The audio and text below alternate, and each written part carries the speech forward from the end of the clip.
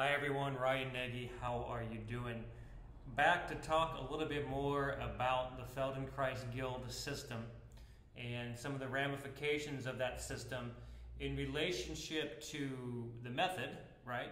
The Feldenkrais method itself, in relation to you as a practitioner, me as a practitioner, and the growth of the system, the development of new forms and that type of thing. This is going to be it's a relatively abstract topic, but I'm going to try to really embody it with some good examples, and I think I'm going to blow your mind as you go through and listen to this. And as always, if you have questions, jot them down below, whether you're listening to this on YouTube or on ryannagy.com. Many of you know, I think you know, I've got a master's degree in psychology, number of years towards a PhD. I've worked in research labs all over the United States, studied dynamic systems theory, and taught for many years at the University of Utah and at San Francisco State University. And this topic is kind of near and dear to my heart, and I think you're going to find it very enlightening. Yeah, but we'll see. So, are you familiar with the difference between a hierarchy and a network? A hierarchy and a network. Because this is actually, this is a very big distinction, and where a lot of the craziness is coming out from the Feldenkrais Guild system is that, some of the guys from Americans, you can't see me there. Do you need to see me? Maybe you don't.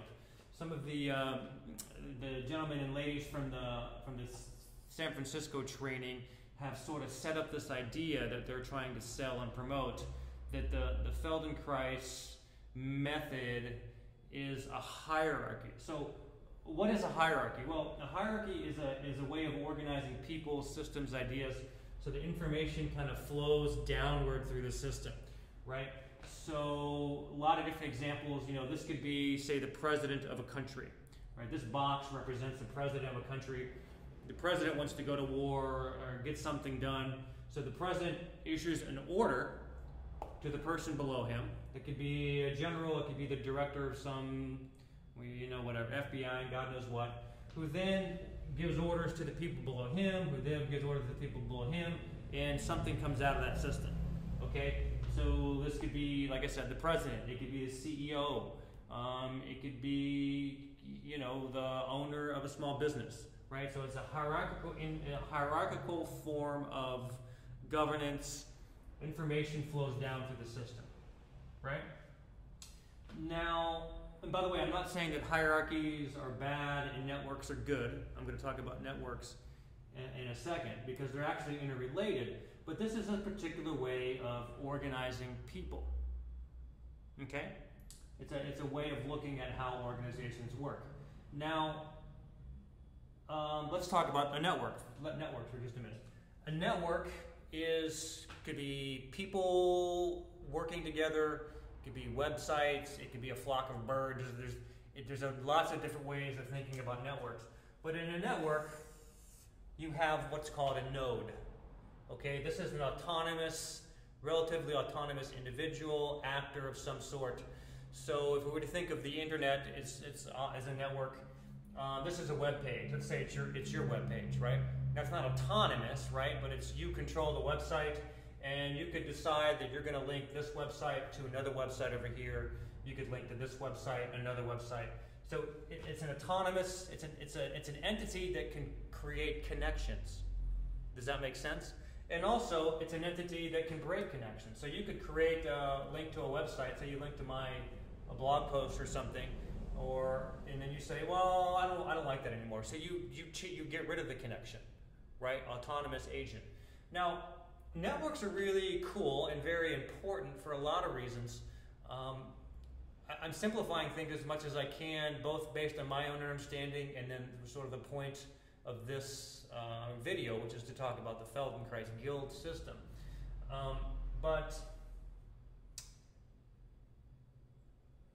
Probably one of the most influential biologists that you've probably never heard of is a woman by the name of Lynn Margulis.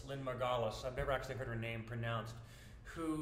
She wrote some research articles, very well done, was ignored for many years. But she basically made the case that the beginnings of human life, new life forms, came from networks of organizations working together. It's pretty well established at this point. So for example, let's just say this is a single-celled organism. I'm going to put some tails down here. Can you see that? Those are like little things. So this little guy is very good at moving. He can move around the primordial soup. He can, find new food sources, etc. But let's just say he doesn't have a very good system for digesting, right? So he can move very well, but he can't digest food. Now this bigger thing here, let's just say it doesn't move as well, okay? But it moves much slower, but it secretes an enzyme, and that enzyme is good at developing, digesting food. So this little guy figures out that when he's near this other organism, I guess they could both be she's, it doesn't really matter, they're bacteria, so there can be male or female, or none of the above. I think it's none of the above, right? None of the above. Sexual reproduction hasn't happened yet with these guys. So this organism is going to find where this organism at because it's got an enzyme that makes it easier for it to eat its food. And over the course of hundreds of thousands of years, as the theory goes, these guys come together and actually form a new organism. That is, this guy kind of comes in, they actually become one organism, and they sync their reproduction cycles, and it's a new life form. Okay. Now, I hope we don't have any biologists in the audience, because you're gonna probably shudder at how I just explained that. I'm sorry, but I'm just giving it out in rough forms. But this is an example of nodes in a network coming together to form something new. Okay. Now, here's the thing. This is pretty intense. My view is a lot of the problems in the Feldenkrais community, especially in the Feldenkrais Guild, if you're a part of that system, I'm not, is that they're trying to enforce a hierarchical orientation on something that A, isn't hierarchical, and B, that Feldenkrais was not really a part of. So do you remember that first video I put out a couple days ago? I said that Feldenkrais trainers are being trained, and practitioners are being trained, but not always what we think they're being trained for. Because my view is that a lot of the insanity that comes out of the system is because this. Well, let me just back up. Sorry, let me just back up. Let's just say that this is at the top here is Moshe, right? And here we've got, I don't know. Let's just say it's David Zamak Barrison. He seems to think he's an alpha male. And then you've got I don't know, Jerry Karzan, Paul Rubin, Dennis Leary, blah blah blah. Oops, Dennis Leary would be DL. Okay, so these guys are trying to say that, and not trying to say, but they're constantly, David's constantly saying, and Jerry Karzan is constantly saying, oh, when I registered the service marks on Moshe's behalf, or Carson's got something on his website where he says, when Moshe made me a trainer, when Moshe gave me the rights to be a trainer. Well, that's not actually true, right? Moshe was dying and he needed some people to finish the Amherst training, and so he gave them, said, hey, finish the training for me. And, and he didn't, Moshe never used the word Feldenkrais trainer, etc. And, that may not seem like a big deal to you, but what's happening over and over again is these guys are trying to say that they're part of a hierarchy, right? They're speaking for Moshe. This is the way Moshe wanted it. Moshe wanted a strong guild to protect his work, and I, David Berson, I think the only thing we're missing from this story is maybe we need a burning bush. We need a burning bush, and we need 2 gold tablets, of course, and the gold tablets would have trademark signs on them, okay? So they're trying to kind of enforce this hierarchical organization on people, on the system. So, you've got your trainers, so I guess we can just say these are trainers. All of these are trainers, and these are assistant trainers, and then you've got the practitioners down here, and then you've got the public. And maybe that seems fine to you. Maybe you're cool with that, and if so, fine. I'm not saying that this is necessarily bad or wrong. I'm just saying to consider the implications of how this is set up. First of all, this link isn't quite true. Okay, they're spending a lot of time trying to say, actually Barrison, I'll take a screen capture of this. David has on his website, his personal website, original student of Moshe Feldenkrais. That's an original student of Moshe Feldenkrais. So he's the original student, right? And let's not forget, we've got Mia over here, we've got Anat Banyal and Shava and Yochanan, we've got all kinds of people. But no, David's the original student of Moshe, right? And you see that's kind of important for him and these other people based on how they set up. They want you to say, oh, I've got the power. You know, it flows from Moshe down to me, right? Now, so let's think about this a little bit deeper. So if you're a practitioner and you want to do something, you want to, let's say, teach the method. Or you're a group of practitioners and you want to teach other people Feldenkrais. Or you want to begin the process of learning how to do that. Well, can't do it, at least not according to these guys, right? Because, you've got to work your way up the system. You spend 5 years and you become an assistant trainer. You spend 15 years and you become a trainer. And God knows if you even get, most people that start the process don't finish it. It'd be nice to have some hard data on that. The guild could do that, of course, because it's going to protect the public and protect the practitioners, of course, but we've never seen that data. Why not? Okay? So you got to work your way up the system. And then I saw recently Jerry Carson. Sorry to pick on Jerry Carson or any of these guys. I just, I read things and I got to go where the data takes me. But he called himself a senior trainer. So now we got to put another block in here of his trainers and senior trainers and blah blah blah. So it's just basically inefficient. You got to come up with the system. It takes 20 years, and then once you're at the top of this totem pole, as I said before, what happens? Well, does it mean that you're competent at graduating other practitioners, of helping people start their own practices? No, there's certainly no evidence of that. Does it mean you can do your own trainings? No, because you've got to have 3 other people in the room and blah blah blah blah blah. So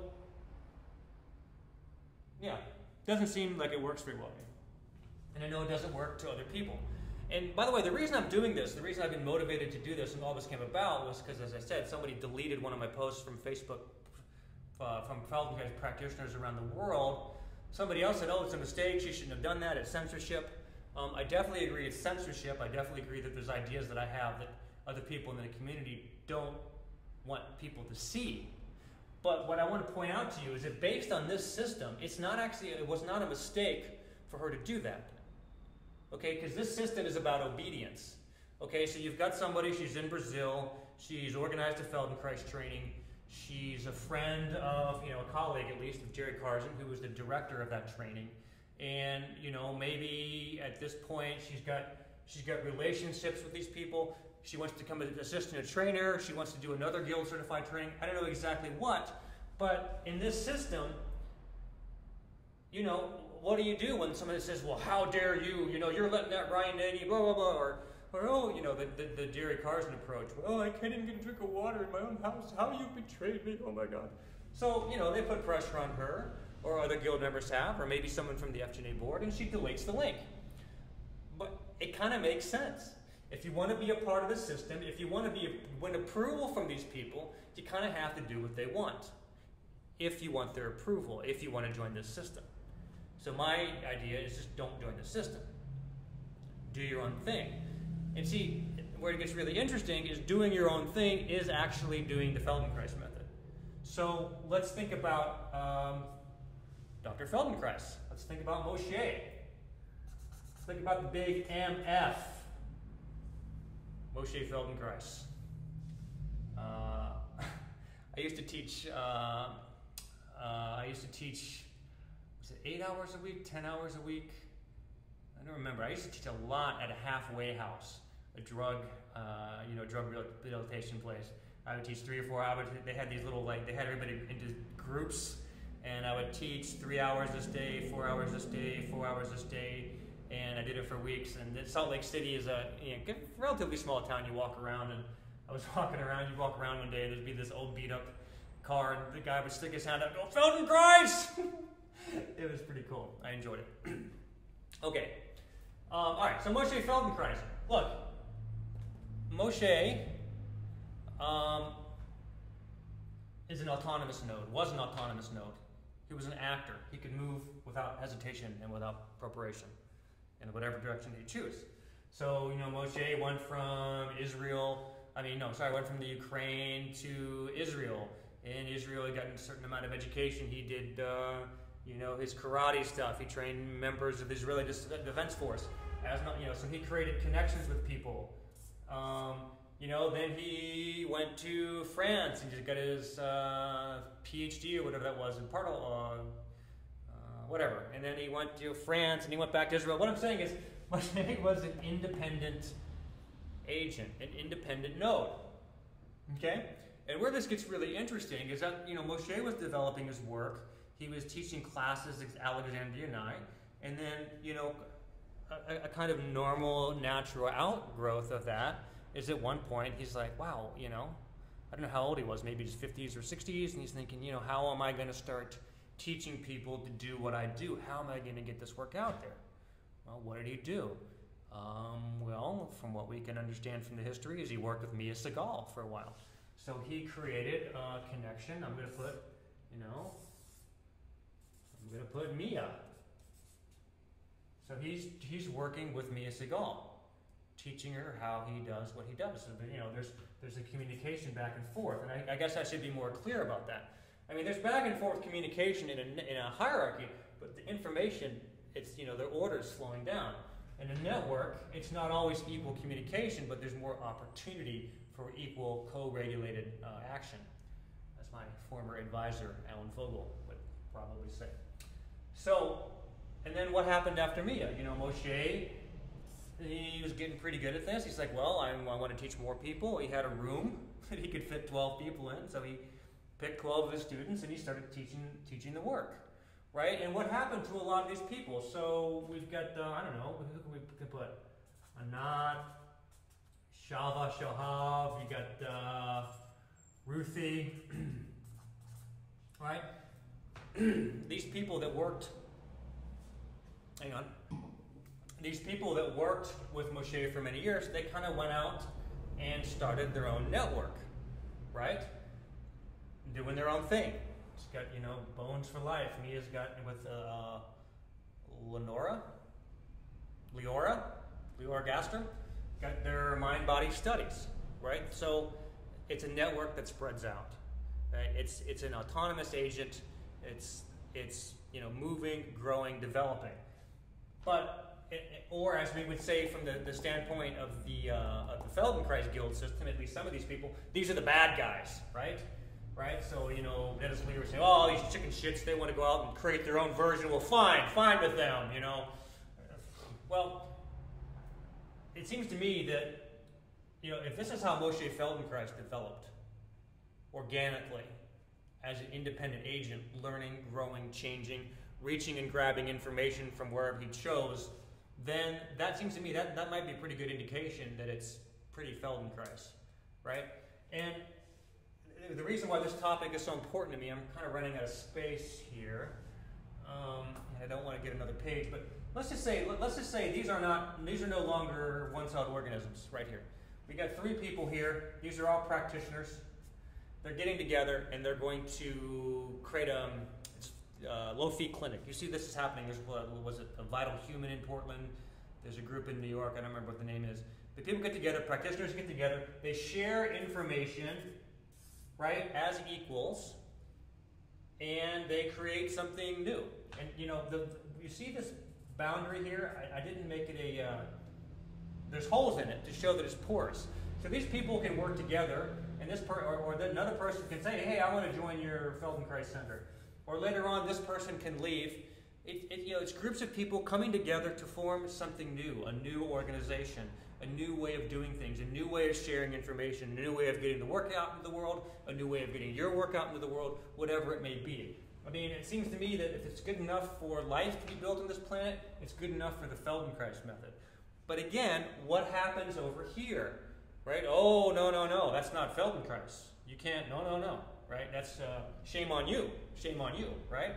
So, but in this, it's a system property, right?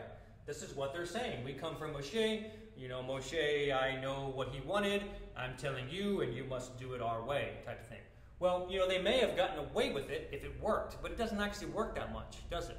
I mean, people aren't going out of guild certified trainings and feeling competent to practice.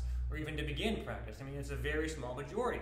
So you have to ask yourself, why is that? Well, I think it's part of this system, and I'll maybe make that in another case, in another episode, another video. But, you know, the Feldenkrais method is a network. It was built on network properties. People coming together, creating new forms of organization, and this is what works. Okay? And another thing that I want to point out, which is also, I think, very, very, very deep, is I want you to think about this idea. Why is there so much anger in the Feldenkrais? Why do people get so angry? Why do you say something in training? Something goes, you know, like I said something on the Feldy forum one time a few years ago, and Paul Rubin just wrote this line, just going on and on. My wife's a Feldenkrais trainer, and I'm just like, dude, fuck, like what's the deal? And you know, why is the guild so important to someone like David Bearson, Paul Rubin, Jerry Carson, Dennis Leary, etc.? And sorry, I'm just using those names. I can't put everybody's name down there. And you will notice that they're all basically from the San Francisco training. Well, these guys, their credentials come from the guild. Right? They don't have independent credentials. They're not known for the work that they've done, or the book that they've written, for being a physical therapist, for being a PhD, for being a researcher. What little power they have comes from the organization they set up to give them power. So when you wonder why they go batshit crazy and start attacking people and hurling insults at people because they can't, you know, get the emails that they want, and they can't, you know, they threaten to leave, and blah, blah, blah. Well, that's where their power isn't of themselves, okay? And again, and the thing that's sad about it is they are as constrained by this network as you are. In fact, Paul Rubin says it all the time. Well, I could have done this and that. I could have, you know, blah, blah, blah. And like he's somehow sacrificed himself for our good. I don't look at it that way. I mean, Bearson, Carson, I mean, they could have been independent people going out and doing their own thing, you know, making their, you know, unavowed dreams avowed. Whatever that may have been, I have no, what could that have been? Maybe one of them, you know, could have gone and worked with one of the somatic experiencers, or learned about trauma, or been a painter, or written books. But you know, they're spending so much time within this hierarchy fighting people. No, you don't understand. This is what, you know, this is the way in which they want it. And you know, the people down here are getting angry and upset. So it's a mess. It really is a mess. And there are people on Facebook right now saying that, oh, well, you know, Ryan, there's always been hierarchies, there always been monopolies, and, you know, there are founding fathers, they get to do what they want. Well, hey man, that's fine. If someone wants to give up and just, you know, okay, you know, I'll just follow along, that's your choice. But I don't see how this has anything to do with the Feldenkrais method, and I don't see how that attitude has anything to do with the Feldenkrais method. To free yourself from internal compulsion, to be able to act as an independent agent, you know, this just doesn't cut it. Now, one other thing I wanted to point out, I keep saying that there's one other thing. Somebody was criticizing, well, not criticizing, but a couple of trainers were saying, well, look, you know, Anat's got her trademarks, and, you know, Mia now, she's certifying people. And my take on that is, so Mia, she's kind of creating her own little hierarchy, right? So she's at the top, and her daughter Leora, and they're certifying people to do the work. But see, that's a much different thing. That's a hierarchy coming out of a network, and Mia and Leora, well, they're still alive. So they can choose to register their own trademarks and decide who can use their own trademarks. That's sort of a normal thing to do. You don't have to do that, but that's the way they're choosing to do it. Ruthie's got her little, you know, she's got her Bones for Life, and there's sort of a hierarchy there. And again, that's fine. And this Feldenkrais trainer was using that as a way to say, well, it's okay to what we did here. And you know what? No, it's not the same thing. Okay? Because they are live, and they're deciding how they're going to do their work. Okay, these guys over here, they're not speaking for themselves. They're speaking for a dead person. And that's why, I know it's made some people uncomfortable, that's why it's been a couple of years now, I was saying, well, how are these guys just not priests? You're speaking for a dead person, man. This is the way Moshe wanted it. He wanted a strong guild and blah, blah, blah. Really? So this is, to me, it's creepy. Okay? They're trying to make themselves a part of a hierarchy, and there ain't no hierarchy, man.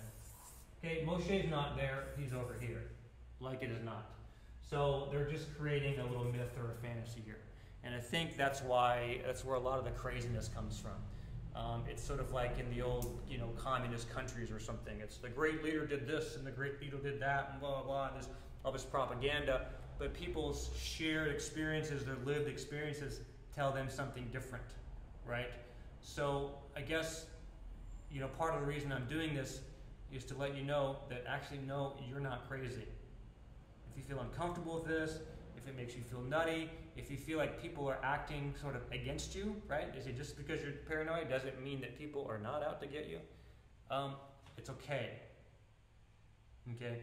This has been a small group of people trying to enforce what limited vision they have, what vision they had 30 years ago when they were in their 20s, a lot of them, right?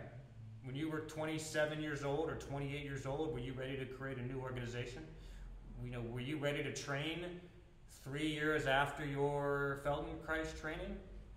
Well, they did. And again, I don't think that's necessarily a bad thing. If I had the opportunity, I'd take it too. Well, why not? But the thing is, you don't need the service marks to do that. You don't need these guys, that's for damn sure. So anyway, take it for what you will. Hierarchies, networks. If you have questions, leave them down below. And remember my video from a few days ago. It says, what do you want from the Feldenkrais method? What do you want to create? On ryannagy.com/Feldenkrais. A couple people, it was a former guild president of the FGNA BOD that put something down, and from somebody from Portland, a member of one of the Feldenkrais low fee clinics, put something down. So I'd love to hear your comments. All right, two-way communication. It's one of the benefits of the internet. Ryan Nagy. Hope you're doing great out there. Bye.